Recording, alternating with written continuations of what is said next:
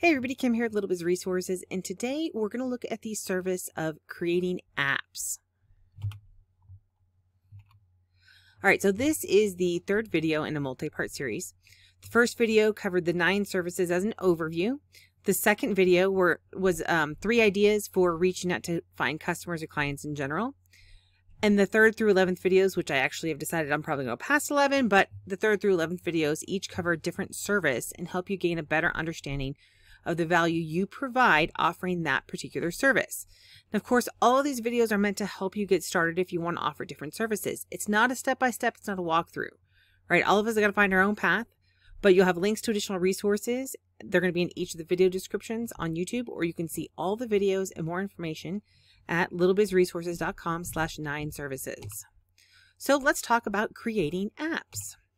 Now, a couple things I want you to keep in mind is that the purposes of this video, as with all of them, is to give you a better idea of the service and then give you ideas on how you can promote the product, right? This is going to work. I'm not telling you that. I'm just giving you some ideas. They have worked for people before. You need to kind of figure out what works for you. The owners of the particular software programs mentioned, so in this case, it'll be Appimize, will have more information and resources specific to what you purchase. So in this example, you purchase the agency level of the software, they have additional training and guidance. Plus they have multiple Facebook groups you can join and learn more too. So what is an app for a business? Now, again, this entire presentation revolves around the idea of using Appimize to create the app, and the link will be in the description. So there are some assumptions, right? And an example of that is you aren't using the Play stores. So if you're thinking, oh yeah, I'm going to create an app and put it in the Play Store, I'm going to make a bunch of money off of it, that's not what we're talking about here, right? We're talking about creating an app for a business. In this case, the purpose of this app is to connect with your audience more often and in a new way, okay? Existing audience. So, and you'll see more about this when we go through, okay? The app acts a lot like a bookmarked website. So if you think of it like, oh, I'm bookmarking a website, which if you don't do that regularly, then don't think like that. And I think even on the iPhone, it is a bookmarked website. I have my daughter's iPhone that I still, and I can't work that thing. I'm sorry. So I'm sorry for you iPhone people. I'm not going to have a ton of information, but you can always reach out to the owners if you want to do this specific software. Now, there are some advantages specifically, right, to apps. You can send push notifications. That's the whole point of that technology, is to connect with your mobile devices. And up until recently, if you were to go onto a website on your desktop or even a website on your phone and you were to say, yeah, enable push notifications, or yeah, go ahead and send me notifications, they couldn't do it. Right? In fact, many websites still can't send a notification to a phone. They can only send it to a desktop or a laptop, right? They have to send it to an actual computer. So this is a newer technology that is out. I say newer because I'm sure it's been out for a while. It's just now reaching the rest of us, the non-high budget people. Now, it's a true, at least in this technology, it's a true mobile first experience because it's built as an app first, right? So it's built with mobile in mind. And because of that, because it's going to be ideal for audiences that are primarily mobile audiences, which, by the way, is increasingly more and more people. But you can still access this particular, it's like I said, it's a website. It's going to have a domain name. Right? It has a domain name. And if you haven't seen the review, definitely check that out. And because you're going to be, you can access it with a domain name, and that's how you would actually go to get to the download the app. It acts like a website. So you can still access it from a desktop and a laptop, right? So that's what's really cool about it, is that it kind of is inclusive of both. So what types of businesses can use an app like one from Appimize? So not all businesses need an app. Now, I like to say, and I would argue, that every business does need an app because it can communicate better with their stakeholders. And that's a word I got from my PhD, and I apologize because it's stuck in my brain and I can't get it out. But it's basically, stakeholders is everybody who has an interest in your business. So it would be your customers, your employees, your investors, whatever it is that have a stake in your business and want you to succeed. They need an app. Why? Because they can communicate with their audience. They could have multiple apps, right? If they had people who were investors and needed updates on certain information, you could use this instead of texting or something, right? If it was large enough. But for the most part, not all businesses actually need an app at this point. And I would argue any company that doesn't communicate with their audience at least once a week may need to assess the value of an app. And I'm going to give you an example of this. Now, I'm sure not all roofing companies fall into this category. However, when I did my PhD, I interviewed several that were roofing company owners, and they do not communicate with their customers. Why? Because a roof lasts for 30 years. The likelihood of the people coming back to them and needing another roof in the lifetime of their business and or that person, period, because usually people move like every 5 years or something, right? So the likelihood of that, of getting a repeat customer from that person is slim. Now, that doesn't mean a roofing company can't benefit from it, because especially in areas like when I lived in Texas, there were roof repairs constantly there. In fact, roofing companies popped up and would close down for the winterish and then pop back up specifically for the seasons that were, higher weather areas. So springtime into the summer where we had severe weather and everything. So I'm not saying they can't use an app or that there isn't value, but they have to have a strategy where they're already communicating with their customers, right? Maybe they have social media presence, they have email marketing going on, maybe they're even doing SMS messages, and if not, that might be something you can add on later, which again, look at the review for Appimize. But if they're not doing any type of marketing to their audience already, then I don't know that an app would help them, and you'd have to have a conversation with them on that. How are you communicating? Who are you communicating with? How can this improve your business? Now, we as marketers can say, look, this will improve your business, because if you're telling people information, for example, a roofing company, and you're saying, hey, I'm going to go ahead and everybody who's a customer, I'm going to have them have this app, and once a week, I'm going to talk to them about things that they need to do for maintenance or something. Now, I don't know how much maintenance there is on a roof, but I can tell you now that in Texas, there are times where you would want to put out, hey, there's a severe weather warning. To help preserve your roof, make sure you double check your gutters or something like that, to make sure that there's no water backup, you don't get any damage. And then after the storms are over, send out a message saying, hey, you know what, we're scheduling free consultations, and you can actually schedule through the app. So go to our scheduling link, give them the schedule link and say, schedule your of course, your notification would just be like schedule today or something. But, those are types of things that you could do as a roofing company. It's just that they don't. Most of them don't. They, again, one of the ones that I interviewed, she had mentioned that she works with businesses. Like she basically is a go-between. She's kind of like a contractor that subcontracts everything out. And so she didn't have employees. She didn't have investors. She just was like a go-between. She just found all the places, and huge value to a lot of different companies. But she would not benefit from an app, right? Now, the businesses that benefit the most, this is just Kim thoughts, by the way. And if you go through the sales thing of Appimize, you'll see they focus on like e-commerce and local businesses. Well, e-commerce, and I would argue smaller shops, or if they're bigger shops. So like I have an Etsy shop, which we'll talk about in a little bit, but I have an Etsy shop with over 1,000 listings. My sister's shop has like 3,000 listings in it. That is not going to be something you would want to put in the app directly, right? So you could literally put products on the app and have people shop in the app. But you'd want to do that for evergreen products and you could even do a big one with evergreen products. But I would argue that a larger e-commerce one would want an app that's in the app store, like Walmart. They want to be in the app store. Why? Because people are going to go to the app store and look for Walmart. But if you're the mom and pop shop down the street, people aren't going to the app store to look for your store. So you don't need one in the app store.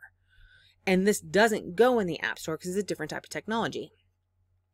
So anyway, so e-commerce stores are good because you can have people buy on the app.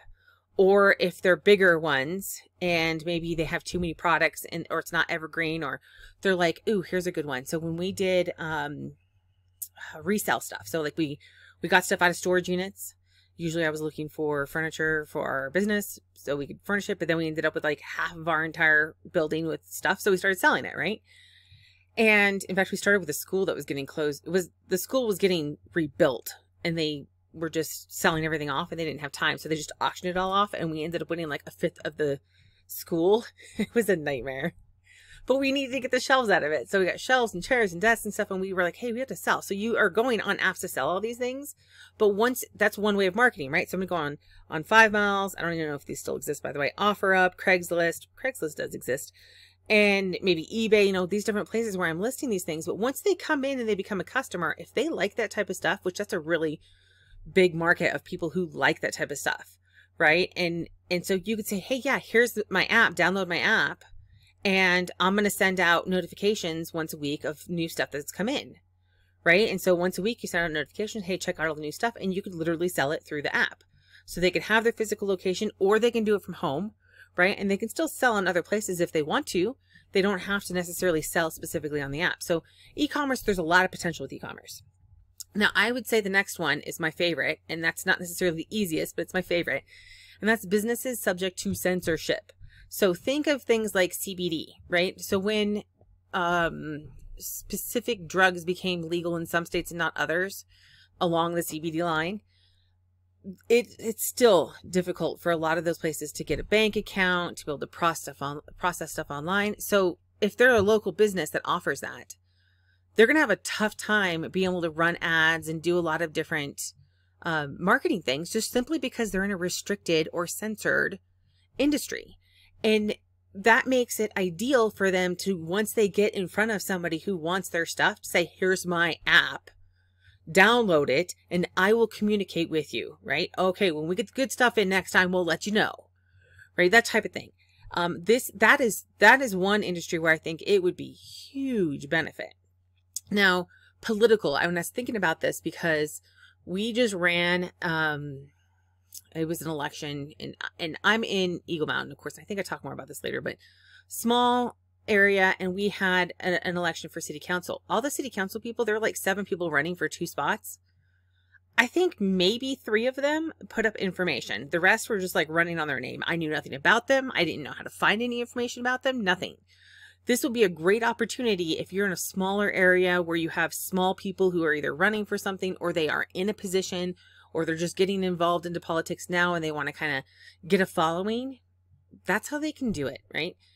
Religious, that's kind of a given. Current events or medical, we can talk about that all day long, but we won't.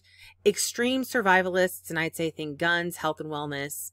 Well, pretty much anything potentially controversial, because it might not, even though it's controversial today and okay, a month from now, a year from now, the next election, it could change, right? So if you start going, look, this is kind of controversial, you need to have a backup. That's going to be one. And I say that because if they're in the, Play stores, or in the app stores, then they have a chance of just getting pulled out of the app stores. And that's unfortunate. Local businesses active with their audience. And I say active, right? And I like to use the example of hair and beauty salons, because this is really, that's a very passionate industry. But they would be perfect. Restaurants, any business that can encourage people to stop by and buy has a huge advantage with an app. And that's because literally you can push out, hey, you know what? Happy Friday. Come get $5 off today, right? I mean, you can do that with e-commerce too. It's just with local business, you know that Friday people are driving home. It's a busy day. Stop by on your way home, pick this up for $5 off, whatever it is, your pizza place, your favorite coffee, an ice cream stand. I mean, gosh, I think about those places that are little pop-up places, when I was a kid, we called them roach coaches, but they're not. They're actually very nice now. At least the ones here are. They're like little taco stands and stuff. Now I want tacos, but those taco stands, they rotate where they're at. And what if they could, and I think here in our city, they actually have a place that you can track them. And there's some places that have trackable apps and everything, and that's great. But if somebody's dedicated to you, then they don't want to know where all the other places are. They want to know where you are, and they want to know what you're offering, and they want to know what your specials are. And they want to know, if it's really busy, or if it's, hey, it's slow right now, stop by, something like that, where you can push out information to kind of help drive traffic back. And that's what is, for local businesses, that's pretty powerful, right? I'm not saying like every hour you're going to have a Twitter feed or something.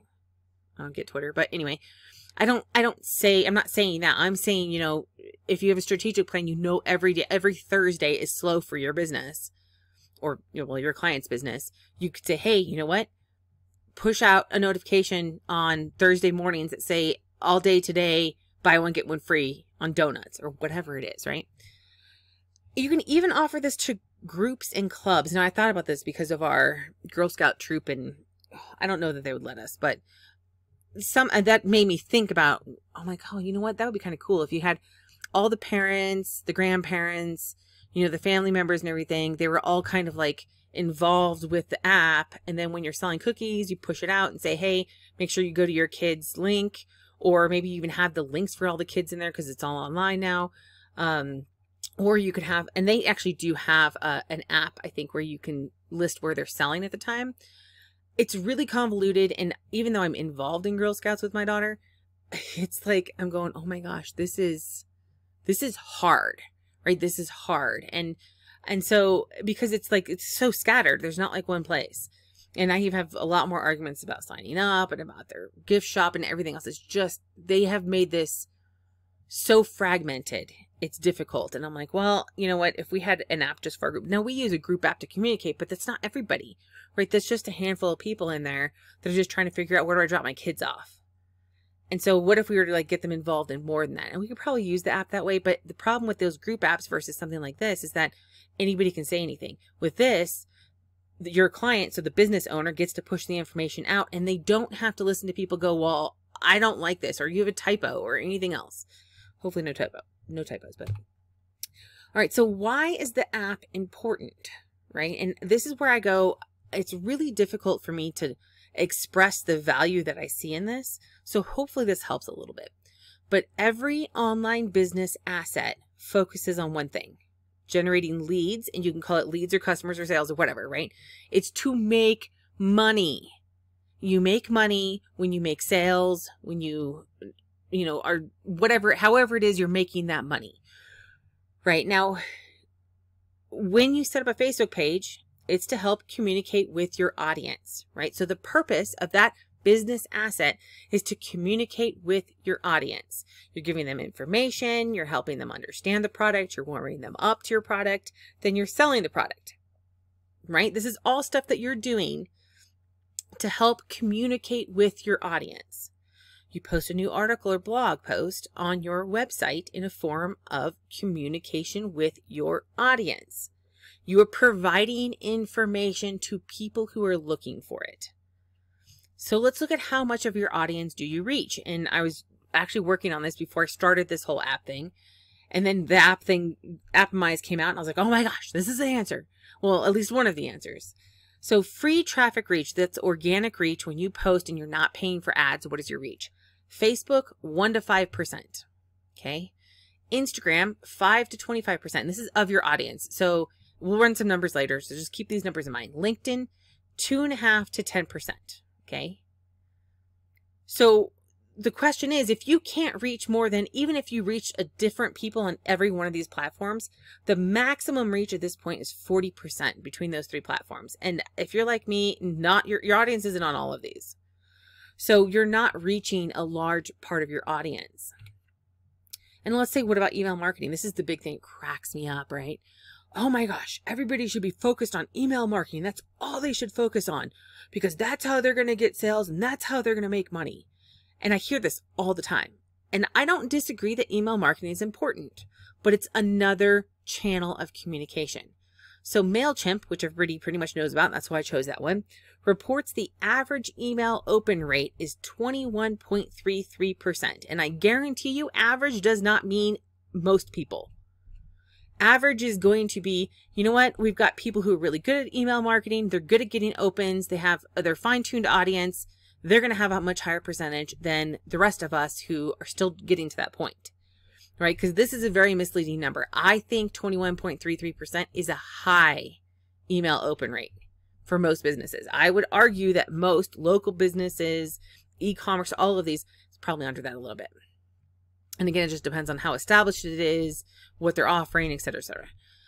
Email marketing requires you to capture your audience's attention, but a push notification is right in front of your audience. It's right on their phone, right?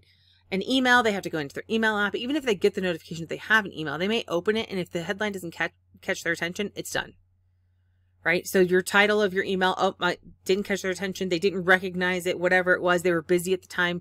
they dismiss it. Now they can do the same thing with push notifications, but more than likely the people who are who are downloading your app and getting push notifications are the people who are hardcore and they want your information.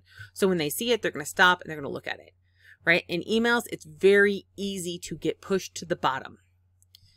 Now, don't eliminate another marketing method. This should complement and help your current marketing efforts. And that's what you need to make sure you tell your clients, right? Do not say, oh, this is going to replace all of your efforts. It's not. It should improve their efforts. It should help them. So what type of customers would download your app? Okay. The app is for your audience members that want your information. They don't want to miss out on your offers, your announcements, whatever it is that you want, that you provide and they want, right? So let's take a look at a full marketing cycle without any ads. So we're not paying for ads in this case, okay? So here's like an e-commerce marketing example. So this would be if you are in e-commerce, this would be an example for you. If you are trying to create this as a service for somebody, which is kind of the point of the video, then you're thinking of an e-commerce client. And I'm going to take this as this is your client we're talking about. Okay. So the client, they're going to run a Labor Day sale on Etsy. Well, okay. They announce the sale on Friday on their social media pages, or you can announce the sale on Friday on your social media pages, whatever it is. Facebook, Instagram, Twitter. Facebook shows 0.5% of your audience on Friday, 0.5% on Saturday, and then stops. And you go, wait a second, Kim, you said 1 to 5%. Why can't it be 5%? It's Labor Day. You're competing with everybody. So we'll be lucky to get 1% on Labor Day weekend because people are out shopping. They're not on their phones. They're going to have lower real estate there and a bunch of ads running, right? I'm doing that because it's Labor Day weekend. So we'll say you reach 15% of your audience on Instagram. You send out an email competing with everyone else running Labor Day sales. Okay, but we're going to go with the 22% of your audience opens your email. So what happened to your social media people? Let's look at the click-through rates. Okay, so click-through rates of Facebook, 1%, Instagram, 0.22%, Twitter, 1.64%, Pinterest, 0.28%, email marketing, 2.5%. Now, some of these numbers may be for ads because it was very difficult to find an actual click-through rate for organic. So that's numbers we're going to have to go with. Your audience is rarely identical on all platforms, though you'll likely have some of your audience on multiple platforms. And the reason why I say this and point this out is because just because somebody saw it on one platform does not mean that it caught their attention, right? And so you should be, hopefully your audience is on more than one platform. And this is part of why you should do email, is that they missed it. Maybe they missed it on the first one because they were scanning, they were looking for something in their feed and you just weren't on their mind and didn't capture their attention. So they just went right by it. Okay. Well, that counts as a view. So now they get in their email and they're like, oh, wow, I didn't know they were running a sale. And you're like, wait, you just saw my post. And they're like, did I? Right? Because that's the way social media is. So your audience, while it is rarely identical on all platforms, you should have some overlap as much as possible. And you should encourage people to be on multiple platforms, especially the ones that they're on the most. But with the percentages at 1% to maybe 25% on Instagram, you're going to have a really tough time getting in front of people. So that's why email is important, because then you have a secondary way or third, whatever way of reaching them. Plus, now with an app, which we'll talk about in a second. Well, actually, let's keep going. So all numbers are hypothetical. So your average followers, let's say you have 10,000 people per platform. Congratulations. That's actually a pretty good number. Email list is 3,000 people. And again, this is probably your client, but let's just put yourself in the client's shoes, okay? So Facebook reach, 100 people, click through, 1 person. Right? Remember we said like a 1% click through. Instagram reach, 1,500 people, click through, 3 people. And you go, wait, Kim, why wouldn't more people click through if it reached 100 people? Because remember, this is Facebook. People are looking for their cat videos. They're scrolling and scrolling. So you may have been shown to 100 people, but those 100 people, if they don't click, then there's not much you can do, right? I mean, other than retarget them and pay for ads and email them and send push notifications. So the Instagram reach, right? You got 1,500 people flipping through Instagram, looking for their cat photos. I don't know what they look for on Instagram. And you have a click through of 3 people. Twitter. Yeah. Okay. First of all, if you're on Twitter, I don't know why, but good luck. I could not find any information about a percentage for Twitter reach. So we're going to go with maybe 1,500 people. I mean, you're probably lucky if you reach that. I've never had a huge Twitter following. I've posted on there purely for SEO value, and I don't even think that's that that valuable anymore. But anyway, so your click-through rate, let's just say, is 24.6 people. Oh, Twitter's great. No, probably not. That's probably a hugely overinflated number, but let's just pretend. Now your email open rate, we sent it out to 3,000 people, 22%, 640 people opened. Click-through, 16 people. So your total click-through, 44.6, and that's assuming that you actually have a Twitter following and Twitter actually showed it to people, right? Okay. How many people could you reach with an app? Now, I want you to keep in mind, I'm going to keep repeating this, okay? The only hardcore followers will download your app.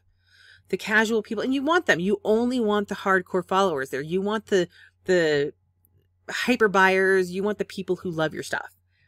And so let's say half of them correctly and intentionally allow notifications. Perhaps it's because they all have Androids and iPhones don't work. I don't know. But let's just say it reaches only half of them. Maybe 1,000 people from all your audiences download the app. Because remember, we have 10,000 on multiple places. I think 1,000 people downloading an app is probably a possibility. Again, this is just a number and they're all fake numbers. So half of them have notifications turned on. That's 500. You send a push notification and you have a 20% click-through rate. Now, I think that's a pretty good, because remember, this is hardcore. These are your hot audience, right? These aren't your cold audience. These aren't your warm audience. This is your hot audience. And so you're going to have a much higher click-through rate, right? So 100 people go to your offer now. Okay, 100 people instead of 40 something. Now you still want those 40 something from the other channels, and some of them may overlap, and so may end up being 120 people overall. But you're going to get a heck of a lot more people because you have the push notifications. Right? So you think about this, how this applies to your client, that's how. So all these numbers are hypothetical, but it is safe to assume that your click-through rate on push notifications is higher than emails or social media. Okay, it's going to be a lot higher because of the fact that you are communicating with your hardcore followers. So what are the benefits of an app? I'm going to highlight the benefits of an app from Appimize, which is the software I recommend you utilize, especially for first getting started. The app is directly downloaded to the customer or client's mobile device, so it bypasses the app stores. And you go, Kim, well, wouldn't my client want to be in the app store? Maybe, and then this wouldn't be for them. But really, this is going to be for the businesses that don't want to pay thousands of dollars and have to pay regularly to be in an app store. And they don't want to have it developed and updated and everything else. And on top of that, there's a lot of competition in the app store. Because, I mean, I got this. This is something that I heard somebody say. Well, I want to be in the app store because then if I'm in like the Play Store or whatever, then somebody will find me and they'll download it and they'll become my customer. Probably not. Okay, probably not.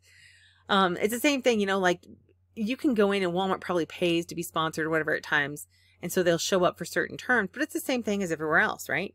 You've got to have a motivation for your client to download, your customer, your client to download the app. And they're not going to go searching for you unless they have that reason. And more than likely, you're telling them, hey, this is what the reason is. And you're giving them that information. So you don't need to be in the app store. And I would argue that you don't want to be in the app store when places like Google and Apple are censoring whatever they want. I mean, think about that. If Trump had an app, it would have been shut down by now. Right? So if we think about that and go, you know what, Trump, you need this app. Right? Communicate with all your people this way. You can send them push notifications. It also connects with SMS and email, so have at it. Now, this app can also act as a website, which is really kind of cool, okay? And we'll talk more about exactly how this applies. But it means less maintenance for the client and less chance of potential technological issues between platforms. It doesn't have to act as their website, as I mentioned before. It can be a standalone communication tool. But it can also act as the website for those who don't. And I actually found an example, which we'll talk about. Push notifications go straight to the phone. So just like your bank notifying you of a deposit or overdraft or whatever, or Facebook telling you someone replied to your comment, I don't know how to shut those off, you're getting a push notification straight to your phone. And that means that they are seeing it. How do I find businesses that need an app? If I were offering this as a service, I would target, and guys, I have clients already that are in line for this. So I'm not really competition right now. Maybe later, but not now. Local businesses or smaller e-commerce stores. Okay, that's what I would target, right? Local businesses because they are local and they can definitely benefit. And then smaller e-commerce stores because they don't need to be on a big app, right? So big e-commerce stores that don't fit into censored. So if they're not being censored, then they really should get a more robust app and go through the app stores. And that's because the Walmarts of the world are being searched on the app store. So that's where they should be. But the local mom and pop shop's not they're not looking for them there. So they don't need to be there. Okay. Businesses that have less than quality websites, for example, they are not truly mobile friendly. I cannot tell you how many local businesses fall into this, but especially local businesses that also have a poor experience website. And that's because they really need to be able to communicate with their customers. So if they're like, hey, well, we're putting out Facebook updates, freaking Eagle Mountain. That would be our city government, by the way. In fact, I might even argue if you're in a small enough town and they don't have the technology, reach out to them because they could fall into this too. So, you put out an information and say such and such road's going to be closed from 10 to 4 today, and you're putting it on Facebook and you have a 1% reach. How many people in your city are actually finding out that the road is closed?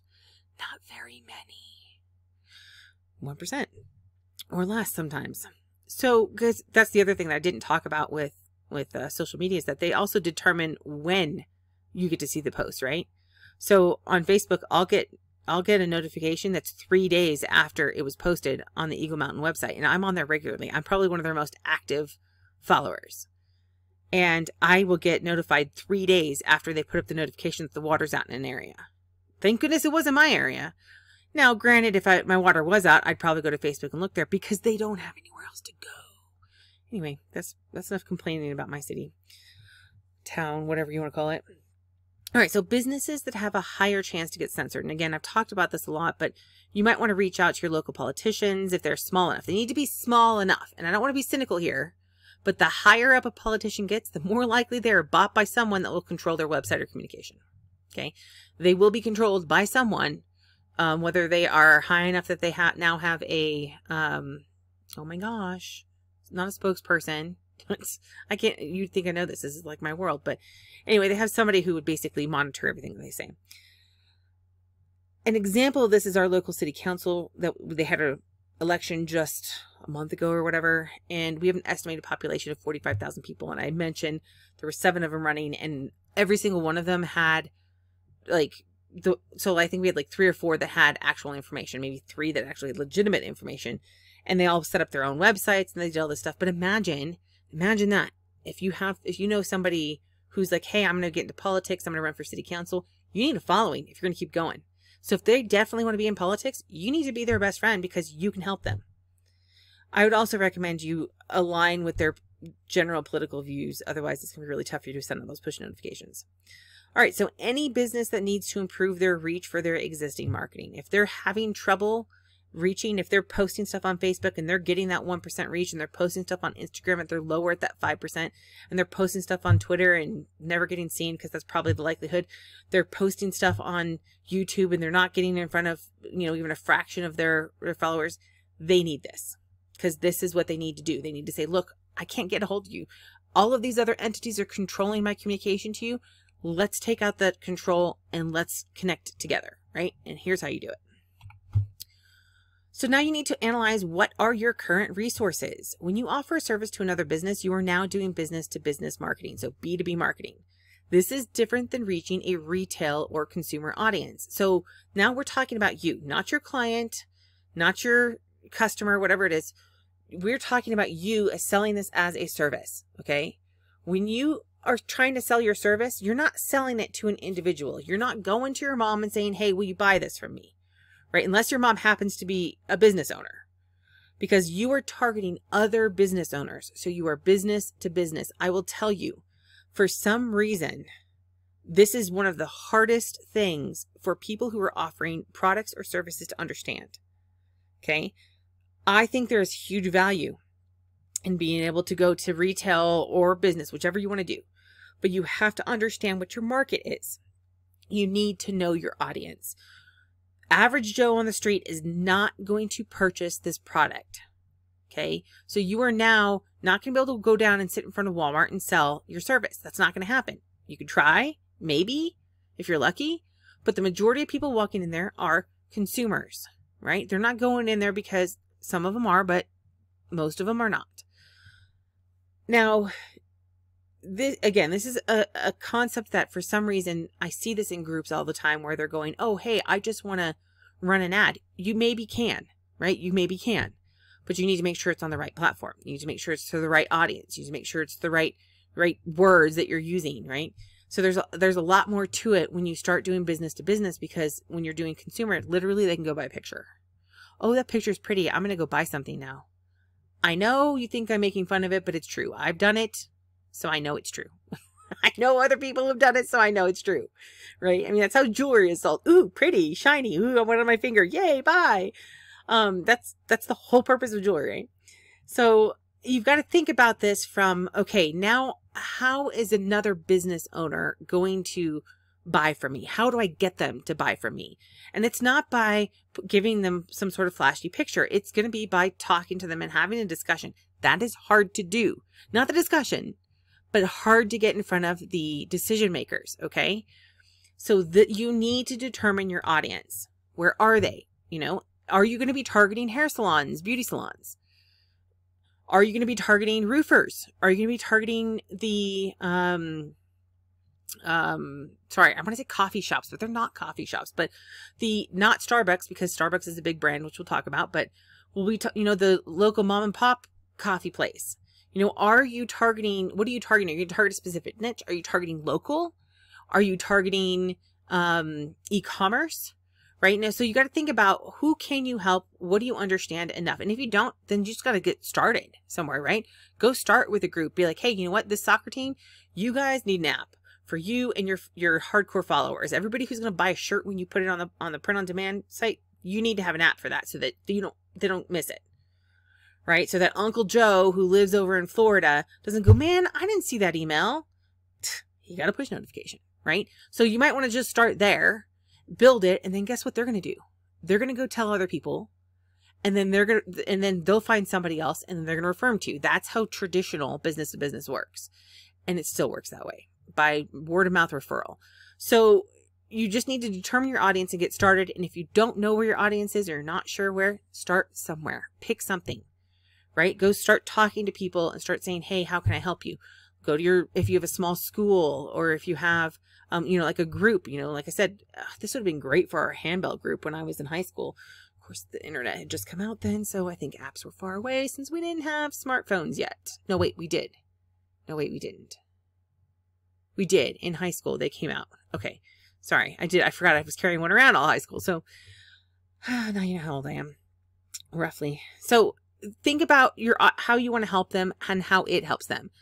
So businesses doing other marketing. So like if they're doing Facebook marketing, if they're doing Instagram marketing, whether it's paid or not is irrelevant. Though if they're paying for stuff, that does mean they have a budget. Usually though, I'll tell you that they'll go, oh, it's not in our budget for this year. Check back with us next year. I'm like, well, you know what? Then they're just blowing you off. So a lot of times it's better to reach out to the ones that aren't, if they are running it, they're not running a lot, or if they're not running any ads at all, because they're obviously interested in communicating. They're just don't know how. And this is where you're helping them, right? So businesses doing other marketing might be better than businesses not doing marketing, but they might not, right? So if you find a business that, and I'm going to show you one, it may or may not be good. It's a hair salon, beauty salon one, but it's probably a bad example, but it's a good example of how to find one and what you're looking for. So anyway, I mentioned in the 3 methods to find prospects and leads when offering services. That's the title of the video on YouTube. You can find business prospects through Instagram, Google My Business, and LinkedIn. There are other places as well. Those are the 3 that I focused on because those are 3 popular places that you can go right now. Facebook is really difficult, right? It's hard to reach people. People are burned out of getting their spam messages. So you might have to get creative. And this is all online stuff, by the way. We'll talk about traditional stuff in a minute. So let's take a look at an Instagram search example. Even though hair salons, beauty salons are difficult, and that's because a lot of them there's an owner that owns the building and they rent out spots inside. So the owner of the building isn't interested in driving traffic in, right? They're interested in bringing in people who want to pay for the chairs. So their target market is business to business, whereas the people in the chairs, they are the ones that have to kind of market their own. Now it depends. I'm sure there are some places that are better at that, but if you can come in at a decent enough price, the owner may be interested in saying, hey, yeah, why don't we just go ahead and have everybody pitch in $5 a month or whatever it ends up being, and I'll pay for the setup fee, and then we'll just send out notifications and this is what we're going to do, right? So you could go to an owner of a hair salon or beauty salon and say, this is what I think. I think you could pass on, you know, if you have 10 salon people, we're going to have a $50 charge. You could put together a packet pretty easily and it would probably catch their attention at least, right? Anyway, it's difficult to get them to commit to marketing, but let's take a look at one of those because it was on my brain. So steps. First, we're going to search Instagram for local shops. Now, I did it manually, and you can do this manually. Or you can check that YouTube video I mentioned, and you can see how to do it with software.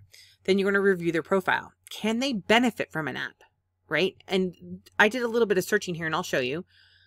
Can they benefit from an app? Because if you cannot see a clear benefit to it, it's going to be really hard for you to make the sale. Okay. If you can see a clear benefit and say, look, if you do this, you can't guarantee results, but you can say, look, this is how we can increase your reach and get repeat customers and find your loyal buyers and consolidate them into one place. So you have to think about, can they actually benefit? Then do they have another website? Are they on Google My Business? So are they in local searches? And then again, go back to how will the app help their business? Okay, so let's look at Instagram. So I'm going to hop over there real quick if I can find it. All right, so I did a search and I did hair salon in Salt Lake City because that's like the closest big city here. And it's actually, I think there's a bigger one or a closer one, but this is the main big city around here, right? So I found this one. Now, honestly, if I were initially looking at this, I would go, I don't think they're going to be interested. But something that makes me and honestly, they may not need it, right? They may not want it. Who knows? This is the types of things you have to just start off with and go, well, I'm going to find out. I don't know anything about this industry myself other than it exists. And that in my mind, I know that it has a huge following. It has a lot of people who are passionate about it. So in this case, they only have 170 followers. So I don't think Instagram's their primary marketing method because they only have a handful of posts. And I'm going to check this one here, right? So this one was they're talking about this a month ago. And so they probably posted this about a month ago. And they're hiring. And I also did this because I wanted to see where they were. So it says Midvale, Utah. I was just double checking because I'm like, I didn't see it up here. They don't have a link. So that's one thing they need to do. But the reason why they don't have a link, and I hopped over, I honestly didn't know it was the same company. So I looked at it. I'm going, I don't know which one is this it or not? Is this it or not? So when I saw that it was Midvale, I'm like, this has got to be it right here, right? So I come in here and I clicked into theirs specifically. They don't have a website here. So I don't even know if they have a website. I would assume they don't. Maybe they do. This one says saltsalon.com. Let's see what that one says. No, I don't want it here. I want it here. They could be, a franchise or something. Nope, that's for sale. So probably not them. And I would guess that they don't have a website. And if they don't have a website, guess what? They need an app. Why? Because it can be a website too. Plus, they can put all of their push notifications out for all types of stuff. So let's see. So I showed you that. That's really easy, right? Search. Okay, hey, reaching out to them is a whole nother thing because this one, in fact, I had to click into here to get their information, right? So here's, you can DM them, text or call, and then email. So they didn't have a website listed.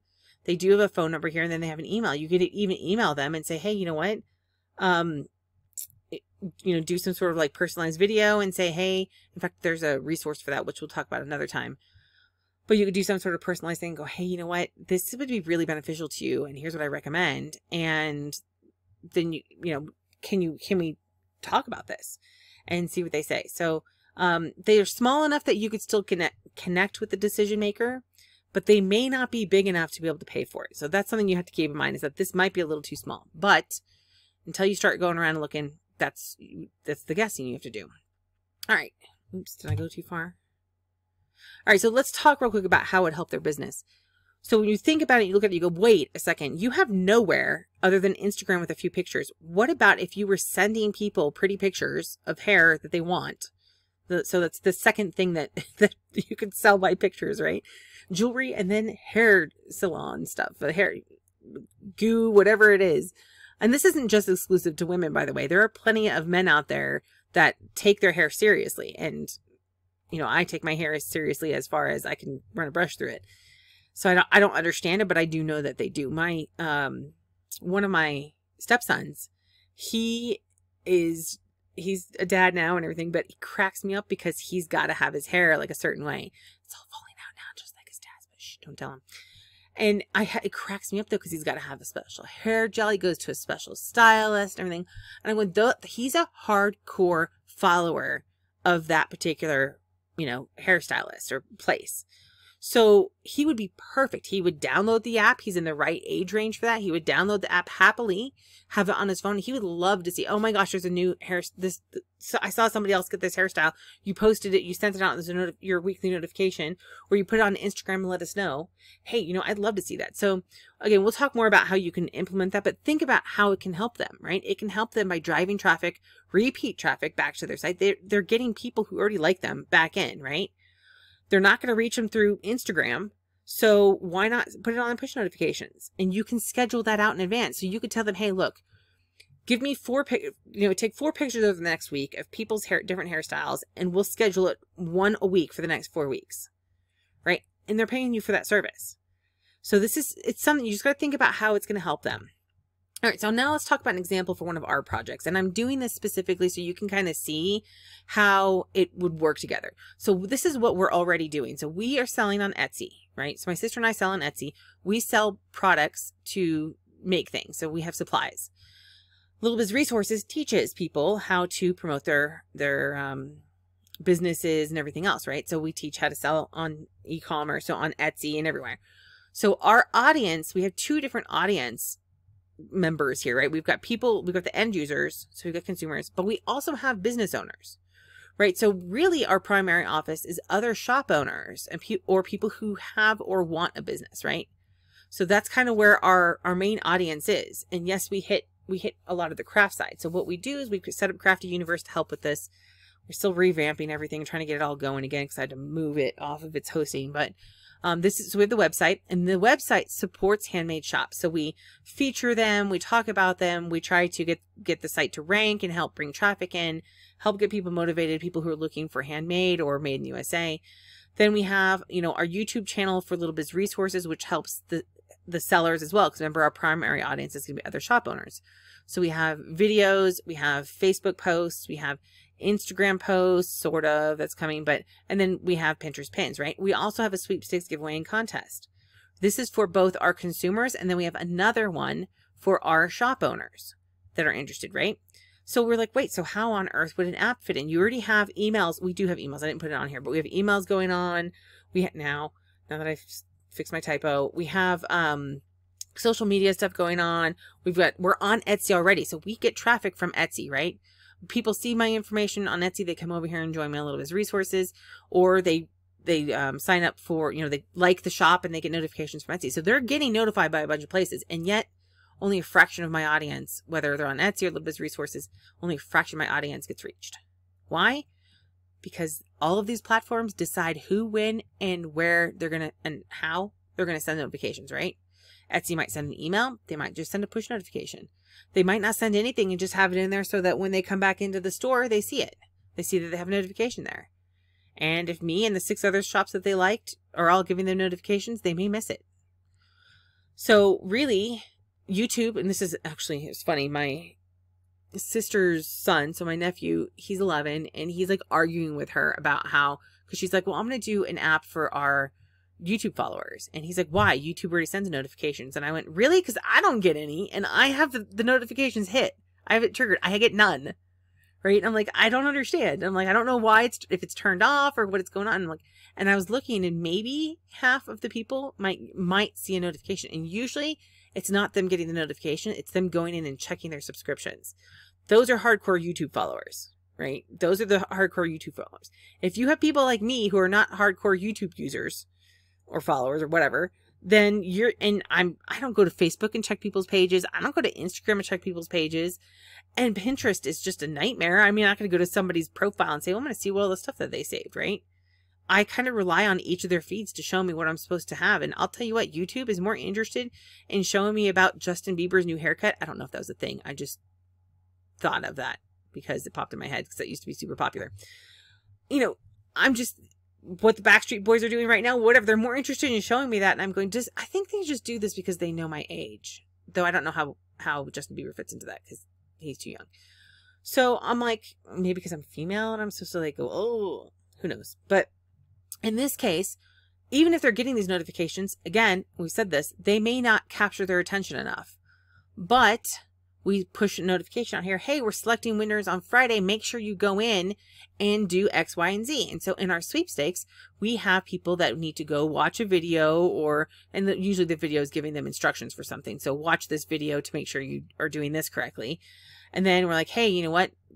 Share something here. Not necessarily our stuff, right? It could be other shop members. It could be their stuff. We're giving them actions that they need to do to help with their business. And when they do that, we reward them. And then we say, hey, we're going to select from the winners. So when we do this, right, we can tell shop owners they can like or share other shops. They can engage in social media.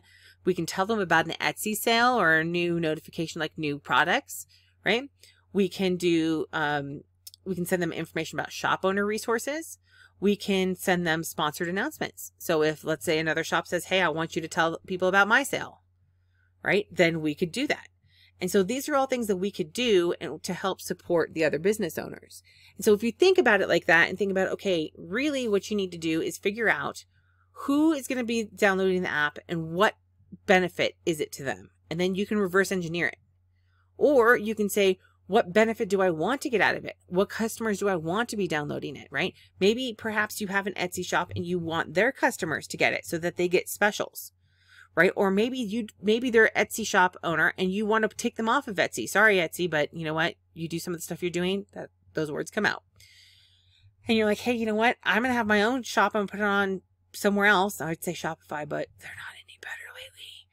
I'm going to make my own eCommerce shop and I'm going to drive my traffic over there.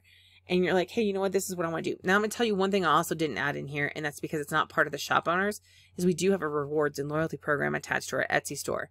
So we could do the same thing here because a lot of the people who are the shop owners that buy from us, we could make it exclusive to them, right? They get rewards or they get something specifically because they make purchases. We could do that too. So there's a lot of different ways that you can implement multiple services, right? Look at video. You could do video marketing, right? And we'll talk more about this in a second, but you can do copywriting. You can do app notifications. You can manage social media. I mean, there's so many services that you can attach to this and make really good packets for them to help them. But you really just need to sit down and figure out what it is that their end goal is and what they need help with. So communicate the value to your customer. And unfortunately, this burden lies on the marketer's shoulders, right? This burden lies on us as marketers and service providers. We have to be able to show them the value before they're ready to buy. If you can make them have a return on their investment, they are more likely to stay with you and they are more likely to make that purchase in the first place. So expand on how the business benefits with an app, right? They can target their most loyal customers who will never miss whatever it is. Is it an offer, a sale, whatever information? Think politics, right? I cannot tell you how many people are dedicated to that. I want to know what my politician's doing today. I want to know what he has to say about this. There you go. Now, I'll tell you the smaller ones probably aren't going to be sending out things every single day, but maybe once a week they'll do an update of different political activities that are going on, right? And then you send out a push notification pointing them back to that.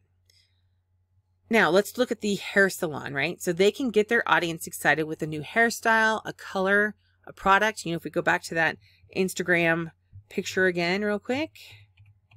Oh, I closed it, so never mind. Yeah, so I closed it, but you know, they had multiple hairstyles. And so let's say that they had something come in. They could always, you know, create a video or put a picture on Instagram, and then they can send a notification to their audience to check it out. If they don't want to have their own website, or if they don't want to keep the communication on there, or they just want to keep their traffic going to Instagram, right? You get better reach when you have engagement and activity. If you're like, hey, I want to boost my Instagram page, then that's what you do. Now, I'm going to tell you, local business getting a boost to Instagram, I don't know how well that algorithm is fine-tuned to that, but I can say that if you're doing something like Google My Business and you were to say, hey, I'm going to be using Google My Business, then, because literally you can just use that whole thing as a website if you wanted to, but you could use the app to help communicate with the customers and then drive them back to Google My Business and say, okay, look, now I'm getting a boost in activity there. That's going to help you rank in the local searches, right? So there's a lot of different things that you can do. Now you could entice them into the location. Oh, check out this hairstyle that Jenny got last week or earlier this week. We have a special coming up this weekend or for Wednesday, Thursday, because those are the slowest days or something. Wednesday, Thursday, come on in and we'll do mom and daughter for free or mom and daughter special, something like that, right? So mom and then daughter for free or something. Are they doing something special for COVID? Now, this is something a lot of hair salons ended up getting, and beauty salons, beauty location. Anyway, they all got shut down, right? I didn't really think that was a big deal. I'm like, who cares? They can't color their hair for a month or whatever. Until I listened to my mom. Now, I'm the kind of person that'll stay home for 2 months and I don't cut my hair hardly ever because it's just long and grows out, right? My grandma is in her 90s. So I think she's 90, 91, something like that now. And she has trouble taking care of herself and everything. So my mom does a lot of it. And what she would do before the pandemic hit was she would take her into a salon to get her hair and her nails done, especially her toenails, right? Because if you don't manage that, it can turn into weird things. And so while we can do that at home, 90-year-old has tough time, and my mom isn't exactly in the, it's hard for her to do too. She's not exactly young either. So when that closed, it was really tough because my grandma really suffered because she couldn't get her hair done. She couldn't get her nails taken care of, her toenails taken care of. And it was really tough for her. So after I saw that and I went, okay, I can now understand the value of it. While I don't personally like it, my daughter really hates when I cut her hair, and I'm sure she would love to go and have it professionally cut because right now it's not even at all. And that's just because things were closed when I cut it last, and now I'm letting it grow out to cover up my mistakes. Shh. So anyway, they can share that information on what they're doing. Are they doing something special indoors? Are they only, have 3 booths at a time open? What are they doing so they can reassure people to say, hey, it is safe to come on in, get your hair done, get your nails done, etc. Right? And then are they selling or do they sell products and then they don't normally ship, but they're now either going to ship or maybe deliver, right? Hey, we got a special going on this specific hair stuff, right? Oh yeah, we know you can't come to us right now, but let us come to you. In fact, there was some people who were going to homes and doing it, right? And so that's all. If that's what they're doing, they can communicate with them, and hopefully that's over with, but still something to consider. So a few other considerations: target businesses that actually have decision makers. I mentioned that it seemed like it was relatively easy to connect with the owner of that hair salon, right? You can't go big brands, Starbucks. You're not going to find a decision maker in Starbucks. They think they're decision makers, but they cannot make a decision on this, right? Starbucks controls their communication. They are branded. I don't know if they're franchised or not, but they are controlled by that corporation. So they have what they can and can't do. And I guarantee you they cannot authorize an app. So skip those, right? Don't go into McDonald's. Don't go into Starbucks. Don't go into the pizza chains. Just skip those. If you can connect with somebody at a higher up level or you have that connection, then all means go for it. But for the rest of us who don't have those connections, don't. Rarely you have a local decision maker for technology. It's just rare, right? With brands. So go for the small or the local businesses. Now, if you have a local one that has like 4 or 5 locations, that doesn't mean that they're out, because even though they are branded, they're just not a big brand. You don't want the national chains, okay? So while you shouldn't just dismiss businesses because you don't think they will buy, so like hair salons, even though it's not likely they're going to buy, I wouldn't necessarily dismiss them. But you do want to avoid businesses you don't think you can increase their value, right? Like for me, I'm never going to reach out to a roofing company because I do not see the value. I've never met anybody in the roofing industry that says to me, oh yes, I can help them, right? If I can't help them, don't go for those. You're just wasting your time because they're not going to see the value either. And another thing to consider, online methods are cold outreach. Everything we're doing, whether we're reaching out on Instagram or whatever else, you need to consider utilizing traditional business-to-business methods to reach your audience. And something I would do for that hair salon is go buy Go by, take a look at it, see how big it is, see how busy it is, see, talk to them and, find out if they're doing anything else. More than likely you can help them. And that's what you're looking for. Can I help them and can they afford it? That's pretty much the two things. Then join the Chamber of Commerce if you want to. I'm going to say that loosely. I've never had luck with this, but you might. There's meetup.com, industry and trade associations, BNI, Business Network International. That seems to be a big one for services, for business to business. So you might try that one. So what services can you offer? So keep in mind, this is related to Appimize. And so you can offer app creation service. Now this can be a one-time setup fee or setup fee and recurring. As of right now, I do not think they can access the push notifications without going through your account. So I would recommend, I know they're working on it so that clients can get access to manage that. But until then, for now, I wouldn't necessarily say I'd recommend just a one-time fee unless you go in, if you buy the bundle, you can get access, I think, to promote it. So you could say, hey, go through this link, buy this, give me your login information. I'll set it up for you and hand it back to you. You could do that, but it's going to be a lot more complicated, right? Then you could do app hosting. You could charge monthly or annually. Now you, as of right now at least, you do not pay for hosting the app because Appimize hosts the apps and they don't have a monthly charge at this time, right? At the time we're doing it now. And if you buy into it before they implement that, you wouldn't have a monthly charge. You'll be grandfathered in. You could charge a monthly or annual service fee. So you could charge, let's say that you're like, look, okay, we need a minimum of $500 a year. But that'll get you up to 10 minor changes, right? And by the way, and that'll give you a discount from $100 per change otherwise, right? You could do something like that. Now, when I say 10 minor changes, this would be like if they need to change their address or if they need to change some, I don't know, basic information in there. This wouldn't be a whole revamp of it or anything, right? You'd want to recharge for that. App management. So scheduling or sending notifications. It's so easy. But you can go in there and have it scheduled out and do that and manage that right now for them. And in fact, like I said, this is the only way to do it unless they buy their own and until that gets implemented. Now you can integrate with SMS and email marketing. It's all part of the technology. So take a look at my review if you're interested in understanding that a little bit more. And then the sales page does an even better job. Combine with other services. And, I did a Design Beast review yesterday, I think. And the reason why was because of this, right? So when you're building your app, you're going to have to do stuff like a logo. And if they don't have a logo, you're going to need to create one. And then you need to do other images. Your pages are going to have images. Your, different elements are going to require you to have graphics. So if they're not going to provide that to you, or you don't want to have to ask for that, you can just be like, look, that's included with the service, and then upsell it, right? Just be like, okay, charge more. Copywriting, which I actually have a new resource, which is amazing. So I'll, when we get to the copywriting video, of course, we'll talk more about all these, but when we get to that section, I'll include that. But video marketing services, I just showed you all the different platforms, and video marketing services easily could go with that.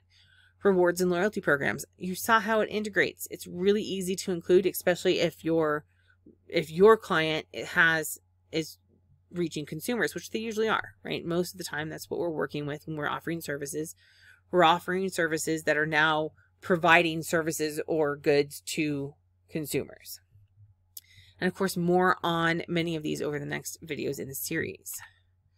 All right, so I did get some questions asked, which I did answer some of them in here, but I want to specifically address them. Will this work for SEO? Yes and no. Okay, for local SEO, you're relying heavily on the Google My Business listing, so the GMB listing. So your website is not as critical, right? You can actually have an entire business website run off of Google My Business. You don't have to have a separate website.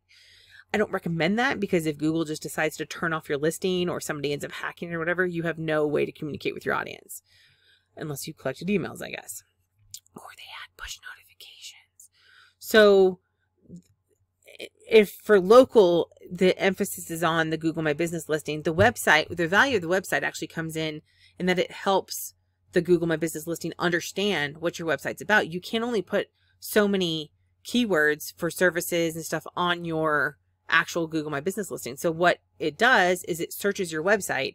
for those keywords that don't fit, right? And a good one would be digital marketing services. That's not listed in Google My Business. Internet services is, but that's not really the same thing. You might think it is, but somebody else doesn't. So if somebody goes in and looks for digital marketer, it might be one now, but it wasn't as of a year ago.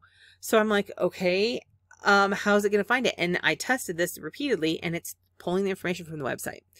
So that's the only benefit. Is I think you should still be able to read the site, but still, if they don't have a site, like in the case of the hair salon we just did, then you can still use this app as the website, right? So this is kind of like a great opportunity to fit it. Oh, you haven't wanted to build a website because it costs you $2,500 for 3 pages. Hey, guess what? Why don't we go ahead and look at this? Plus, I'll add all these other things on. You'll pass that on to your people below you, and there we go. You know, we've got this nice symbiotic relationship. Now, for non-local SEO, so for your national ones or whatever, who knows? It is like, it's hard to test. So I do have testing going on right now in it. I've got some things that are blocking the ability to test it at the moment because, one, I have to build it the rest of the way, right? But if you're going to build a brand new entity on a brand new website, it's going to take 2+ years to start to rank nowadays. It's just with the most recent Google changes, it's just really difficult to rank. So you can do it. There's things you can do it, but you need to watch the SEO services, the local SEO services, which will also teach you about SEO services in general. And that'll help you understand why you have to dump a bunch of resources into it. So if it's a brand new entity, I wouldn't even worry about SEO in the first place. But if they have a website already, right? They already have a website, it's ranking. Don't change that, right? You just say, look, yeah, we'll just add on. So we're doing this with Crafty Universe, right? We have craftyuniverse.com. It's so convoluted for us and so integrated with different things that I'm not moving in. And I don't know if it ranks or not, but it's already set up. It's already doing stuff. And we were like, Chrissy and I were like, you know what? Why don't we make this simple? And why don't we do Crafty Universe News? Right? And so then people who download the app are specifically requesting information about Crafty Universe, and they're part of that little ecosystem. And that means that we can focus our app on our goals, right? But we can still use our website for ranking and everything else. They coexist. They complement each other, right? So I wouldn't, if they already have an existing website, don't say you want to replace it unless it's crappy.